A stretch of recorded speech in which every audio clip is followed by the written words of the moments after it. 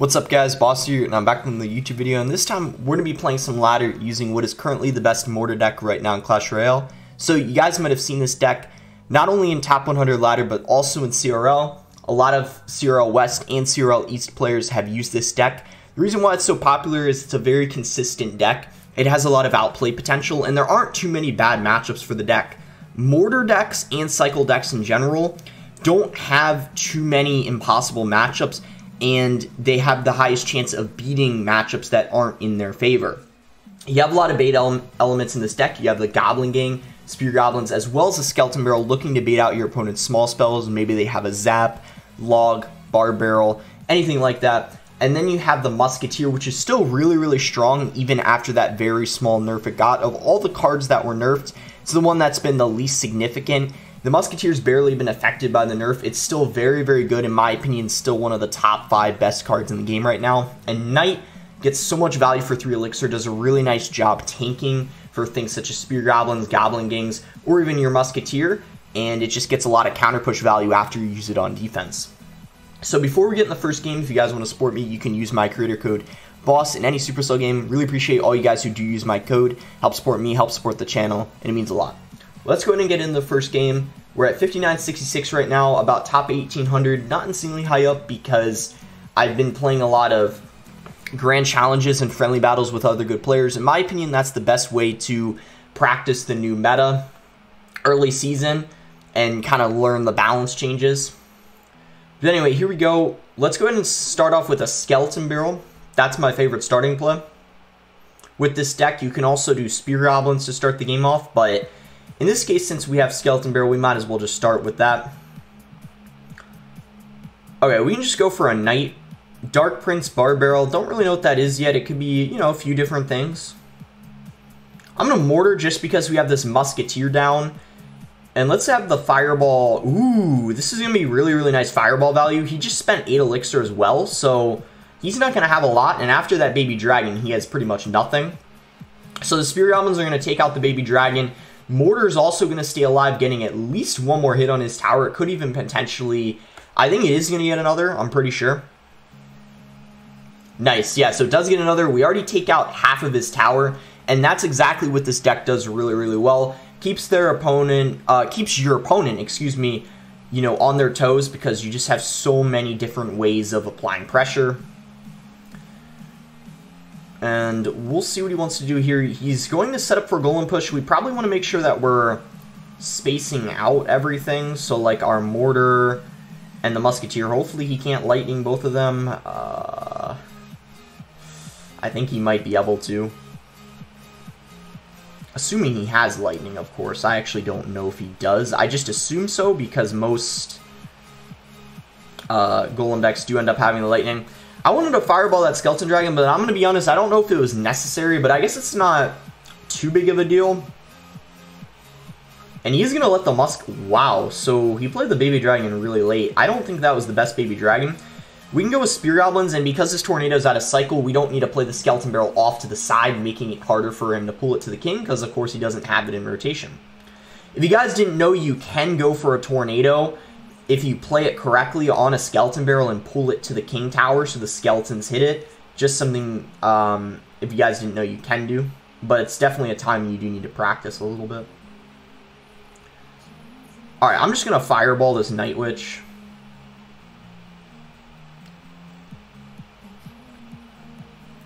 And hopefully all this stuff goes in front of the Golem.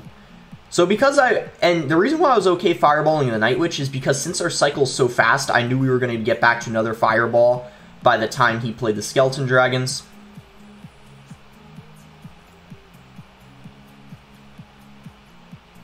And we should be able to space everything out here.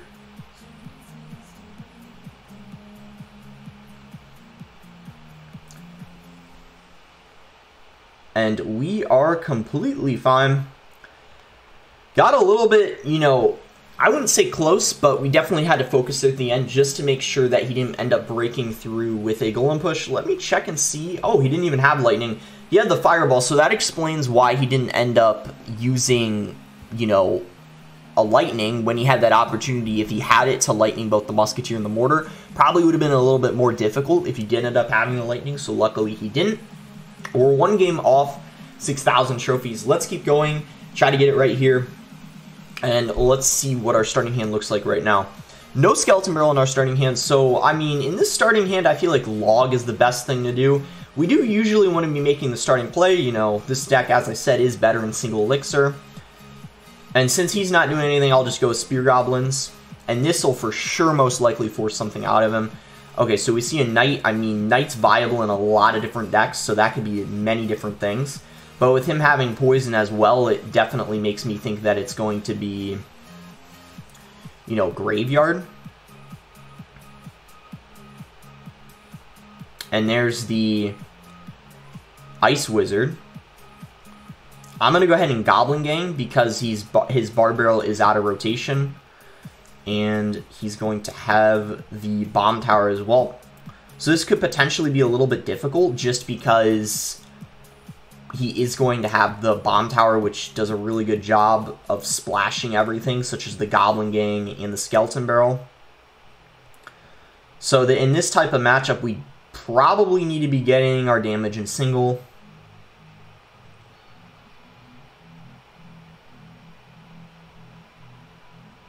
I think I'm going to Mortar because his Knight is going to be out of rotation.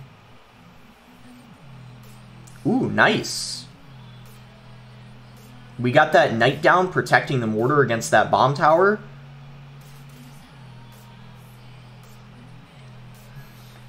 And we can apply a little bit of pressure here. Spear Goblin's behind to make sure you can't NATO the Skeleton Barrel to the King Tower. Instead, he's going to NATO the Spear Goblins, and look at all that damage we got. I'm going to let that Ice Wizard go, and I'm going to set up for another Mortar in the opposite lane. Followed up with a Musketeer, so we have a bit of pressure. He's probably going to have to Bard Barrel here. I'm going to get a Knight down, tanking for the Mortar, and once again, he's going to Bomb Tower. So he didn't learn his mistake from last time about me going in for a Knight. And hopefully this... Ooh, we don't get the Mortar to lock on the tower. Oh, let's go. We actually...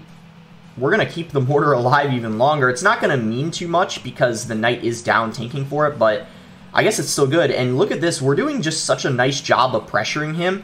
And if we protect this Musketeer... Oh, we don't, unfortunately. But we're still doing such a nice job of pressuring him right now. Tornado's out of cycle as well, which means we can definitely go in for a Skeleton Barrel. We should at the very least get death damage. Yeah, we don't get the Skeleton to connect, but we do get death damage. Let's go for another Mortar. Okay, yeah, let's just continue keeping up the pressure because we seem to have him in a really, really awkward situation right now. So if we just continue pressuring him with our Mortars and Skeleton Barrels, things are going to get annoying for him pretty quickly.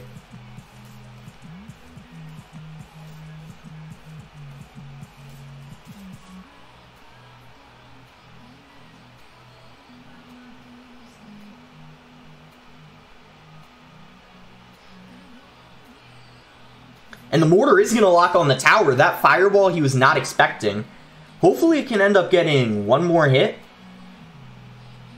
Ooh, so close. Probably like a 1/10 of a second away from getting another, which is unfortunate.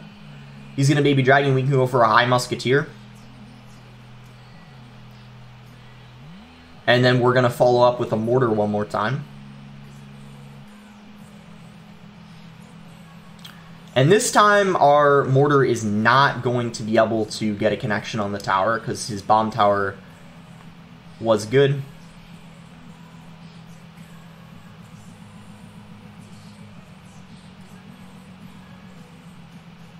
But we're going to get death damage from the Skeleton Barrel. We still got to lead. We got to make sure we're keeping up the pressure. We don't want to get in a situation where he overwhelms us with a Graveyard in the opposite lane. That means we need to force him to spend a lot of elixir on defense because otherwise he's going to be able to build up a massive Graveyard push if we're not keeping up the pressure. There's the Graveyard.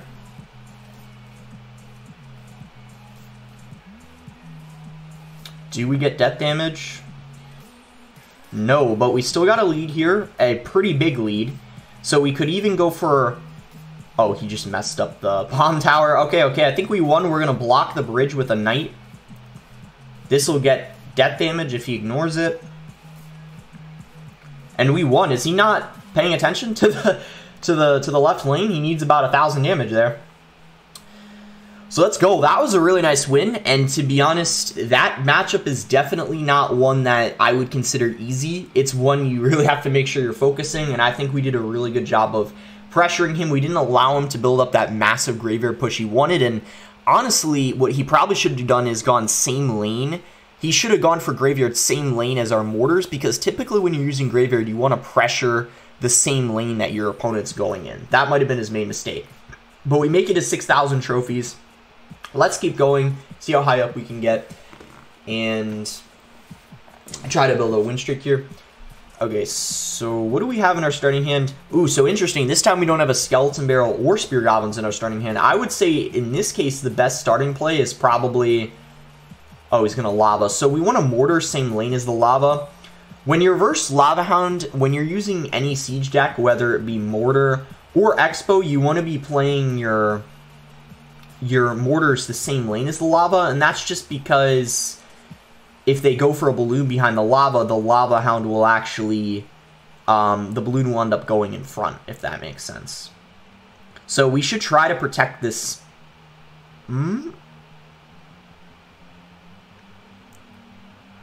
I want to save my Fireball. I don't really want to Fireball that, because then I won't have anything for the balloon. So instead, I use the Skeleton Barrel to help out against the Lava Pups, and this way I have my Fireball in rotation. So if he were to balloon when that happened, I would have been able to defend it, but he didn't, so that's a little bit unfortunate. We're going to do the same thing again, even though he's going opposite lane of where I have most of the damage. We need to play a Mortar when he goes for any kind of Lava Hound like that. That's what you need to do.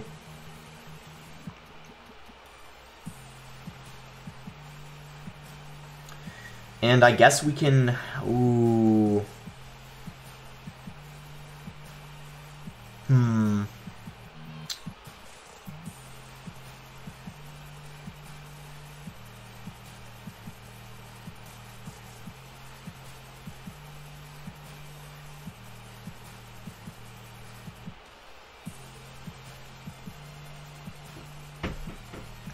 Okay, Zap and Arrows are out of cycle. No, I hope we can get enough damage. Oh, the Spear Goblin's behind. Nice. You know what? That's a really solid amount of damage. I'll take that. That's quite a lot of damage. I'm fine with that. Let's go for a bit of a push opposite lane here to try to force some elixir out of him. Okay, I'm fine with that. Minion Horde. That's 5 elixir. And we're going to try to cycle back to another Musketeer. 7 HP left on his tower. I'm just going to log, make sure we have it. It also cycles us. I guess we didn't really need it, but it's all right. And now, guys, we're in a really solid situation. Look at this. 2 Musketeers down. He's going to split Barbarians. Not sure if that's the play.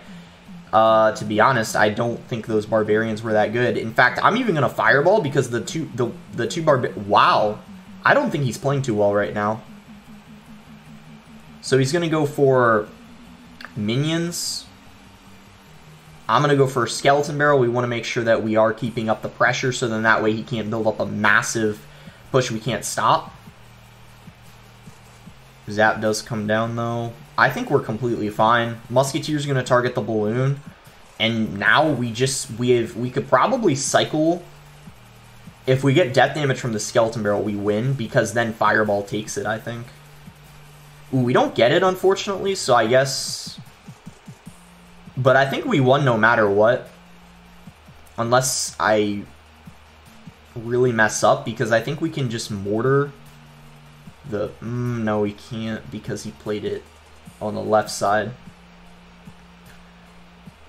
But I don't think that... Oh, Musketeer helps out. Yeah, we won. GG. Because death damage is going to put us into Fireball range. And even if it didn't, we had log and rotation anyway, so it wouldn't have mattered. So let's go. That was a really nice win. I don't even think it was that bad of a matchup. Things were looking pretty bad at the start of that game, but I think in this kind of, matchup, if you can end up surviving single elixir, it's pretty easy, because in his case, he didn't end up having a Fireball or a big spell for the Musketeer, and you saw what we did when we were in double elixir. we were able to cycle 2 musketeers really easily, and, you know, there's not too much he could do to kill them, so they just got so much value on my side of the map, and it was really difficult for him to build that lava loon push he was looking for. Okay, nice. So we're in the top 900 now. Let's keep going and see if maybe we can get to 6100. All right, we found a game versus Rolla. Let's give them the good luck. And this time we do have Skeleton Barrel in our starting hands. I'm going to go ahead and start with it because I think it's the best starting play. And he's going to have a Magic Archer, so we can just go for a Fireball.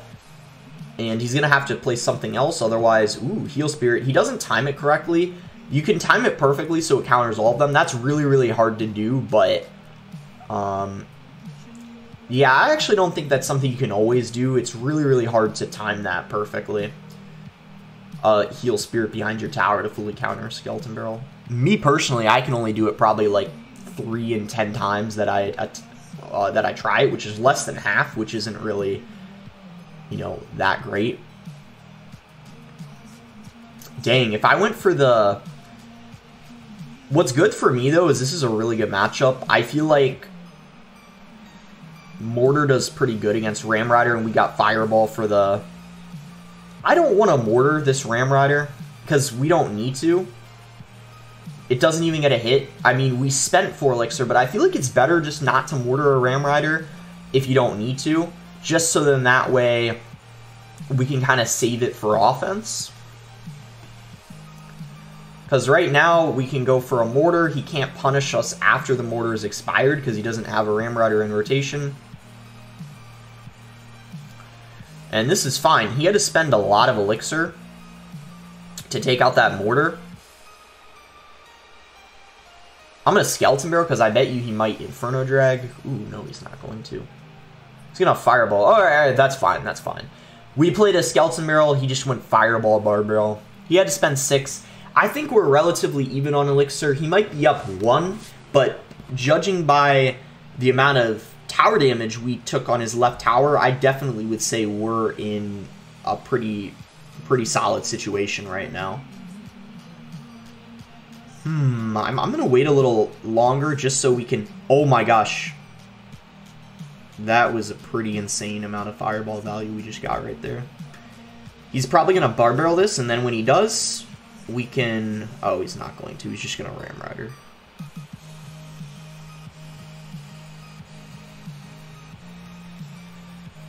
Do we get a shot on the tower? We do, barely. I wasn't expecting that, to be honest. So yeah, things are looking super solid for us. Like I said, I think this is a good matchup for us. I'm going to hold off on the Mortar. I think we can wait. I will go for a Goblin Gang, though, just to try... Oh... It didn't go in front of the Musketeer. It's a little bit unfortunate. Is he going to Barb Barrel this? He probably has to. Yeah. Oh, nice. We're going to get a little bit chip. Alright, yeah, we're fine. We just got to chill out a little bit. I think we should already have this win in the bag. We just have to make sure we don't, you know... throw the game. He's going to get a lot of Fireball value, but the Mortar's still going to get a connection on the tower. So this is really good for us. And now he doesn't have a Fireball in rotation for the Musketeers, so it's just going to get infinite value on our side of the map. We can pressure with another Skeleton Barrel. Just keep...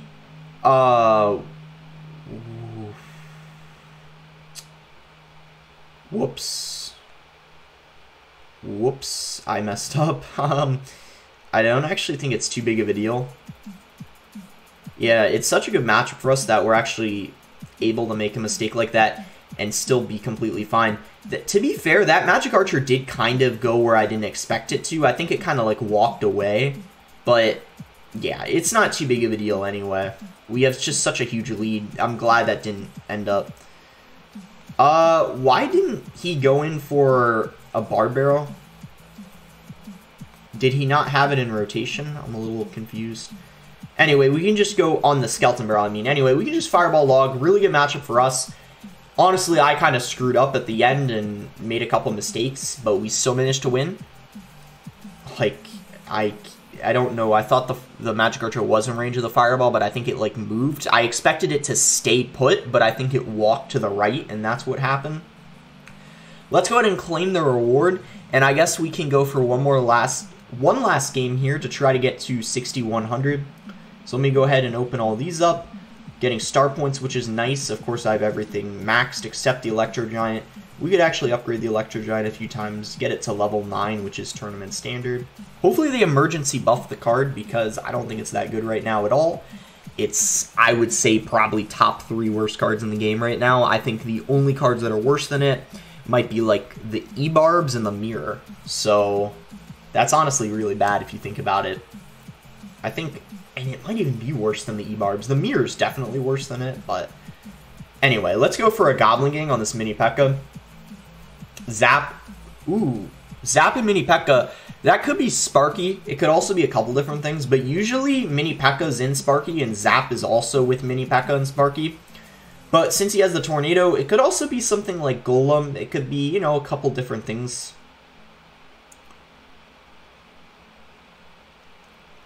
I'm going to log because I think that's going to allow the Mortar to shoot the Ewiz.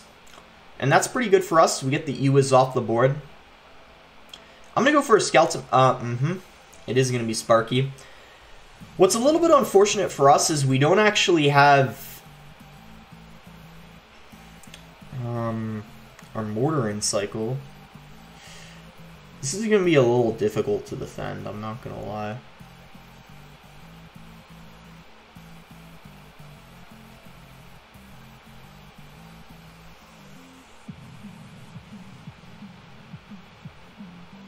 Yeah, that gets a hit. Alright, let's relax. It gets a hit. It's not the end of the world. I mean, because we now know what he has, we can prepare ourselves for defense next time. So what I mean by that is we can go for defensive mortars now that we know he does have a... We're not going to play any more offensive mortars this game. We're going to try to get our damage from spells or skeleton barrels. Because we can't be using our mortar on offense when we know he has Sparky. And there he goes again with the Sparky. I'm going to set up for a defensive mortar right now. I might actually go ahead and fireball this Sparky just because when you're in double elixir, you can cycle back to a fireball pretty quickly.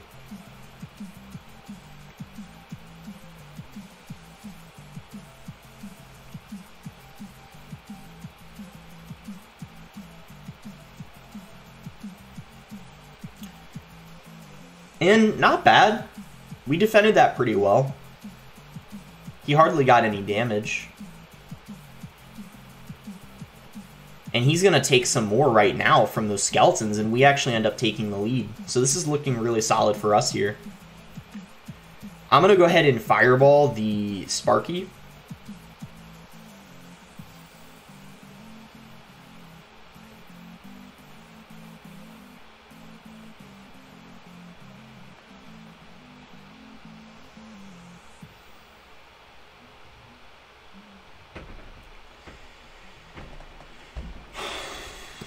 Ooh.